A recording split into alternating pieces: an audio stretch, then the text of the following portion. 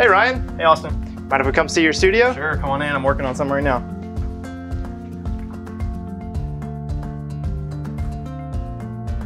So how did you get started doing this?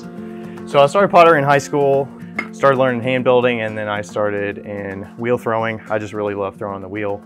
So what gets you the most excited about this craft? I think just the ability to just make whatever you want.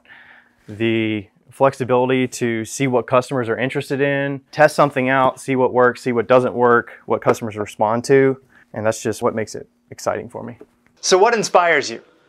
So I'm mostly inspired by just customers responding to my work and feeling like I can produce something that they can use on a daily basis. I really like the ability to get my stuff in front of people at shows and having them interact with it and get immediate feedback. So what is your overall top selling product? Has to be mugs. I'm making mugs right now. They're always a go-to. I know that they're gonna sell, and it's really just a matter of figuring out glazes that work with people, what different forms and different changes I can make to them to make them more appealing. If you had one piece of advice for someone starting out, what would it be?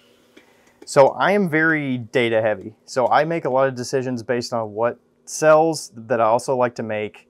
You know, be conscious of that early on and think about what's going on financially with your business and, you know, what customers are responding to what pieces.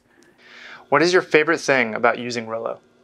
Probably a lot of people say the ink, that it doesn't use ink, and that's great because I previously was using a laser printer, and you know, you have to replace the toner every now and then, so the no ink aspect of it is really good. Shipping your work can sometimes be an afterthought because it's the very end of the process, but having the right tools and the right equipment can really make a difference.